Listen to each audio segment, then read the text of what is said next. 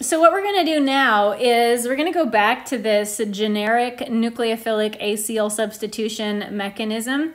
That is a super, super generic version of this reaction.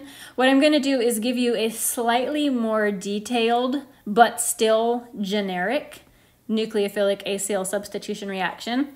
This reaction can occur under two different conditions.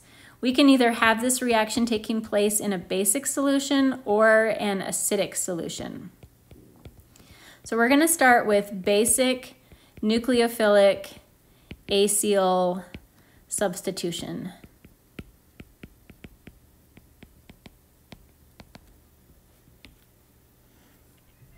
And I'm actually going to use a real molecule.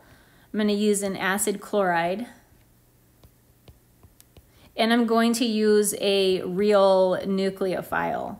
But this is a very generic mechanism that we'll be able to apply to any derivative and any basic nucleophile.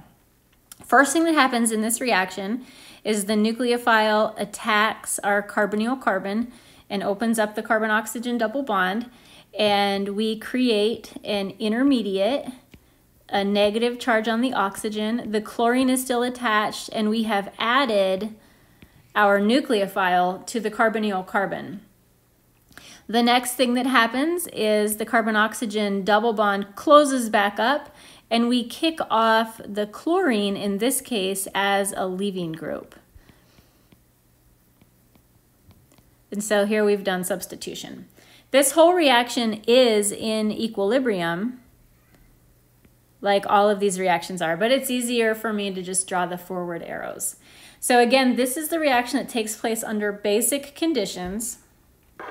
As a good rule of thumb, when you are operating under basic conditions, so if the nucleophile is basic, and you'll know that it's basic because it will have a formal full-on negative charge, throughout your mechanism, all of your intermediates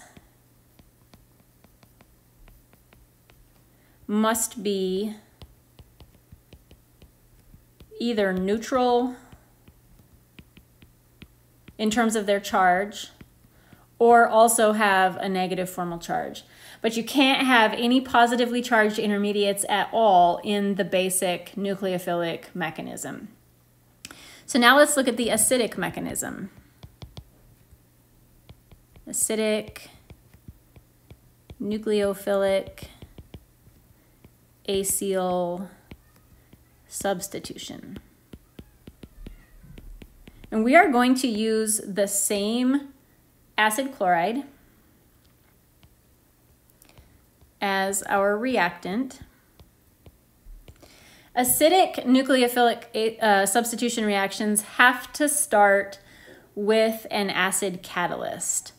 So there, we're going to draw this reaction starting with H3O+.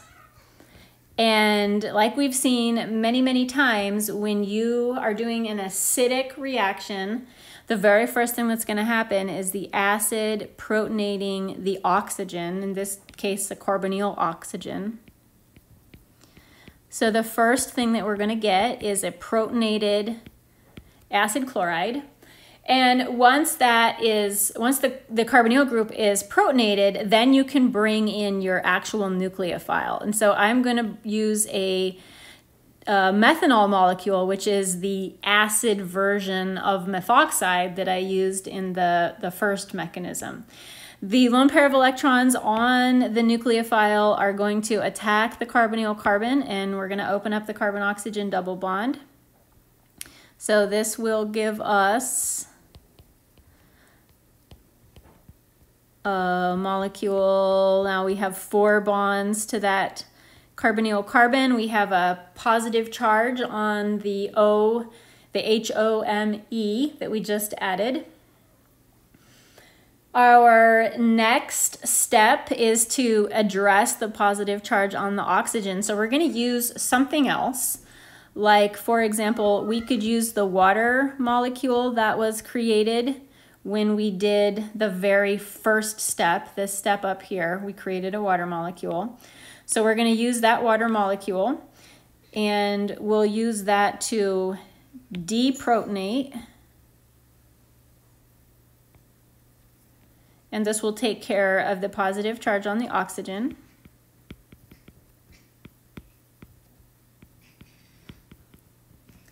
Like that. The next thing that we're going to see happen is remaking the carbon-oxygen double bond and getting rid of our leaving group. Our leaving group is the chlorine. We're going to have a positive formal charge on the oxygen.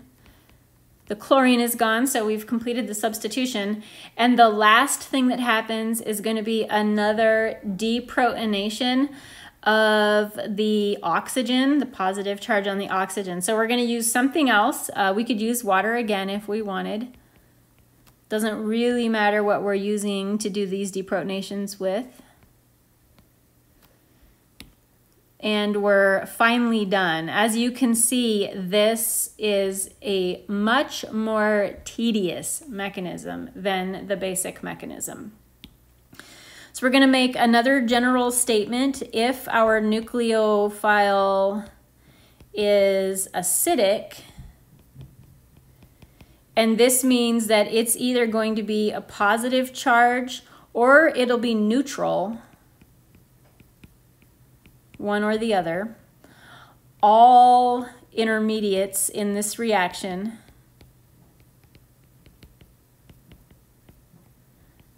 must be